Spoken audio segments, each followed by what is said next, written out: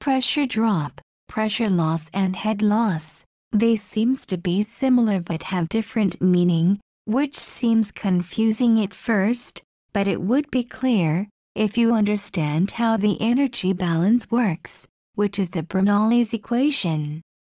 I am expressing them in terms of heights. Each term of this equation have the dimension of length, and represents some kind of head of a flowing fluid. First one is the pressure head. It represents the height of a fluid column that produces the static pressure, P.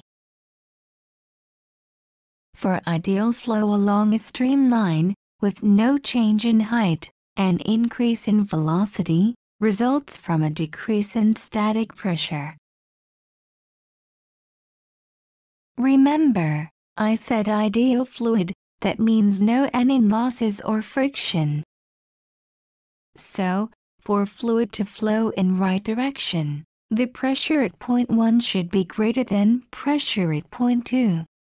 And the pipe is horizontal, so there is no datum height effect.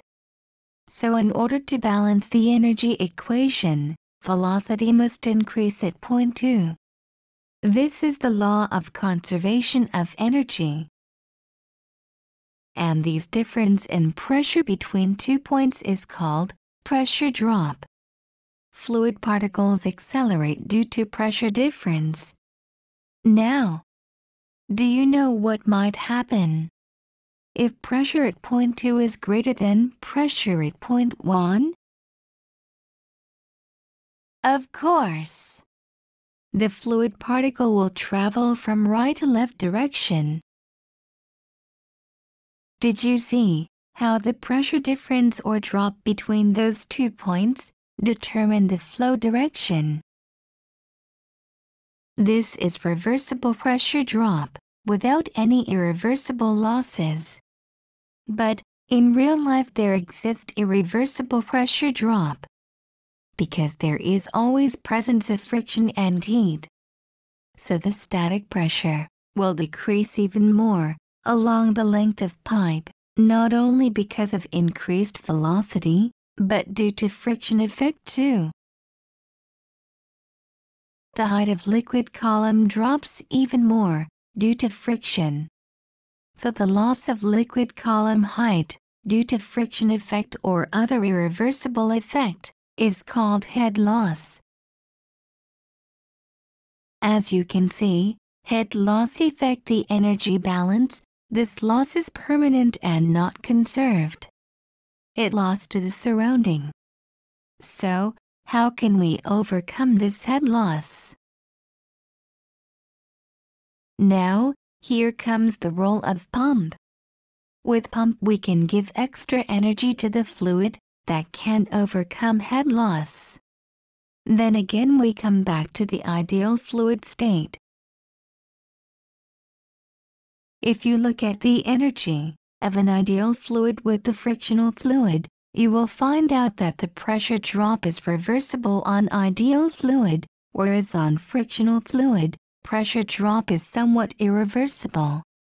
Some pressure is lost due to friction and cannot come back. And this is pressure loss.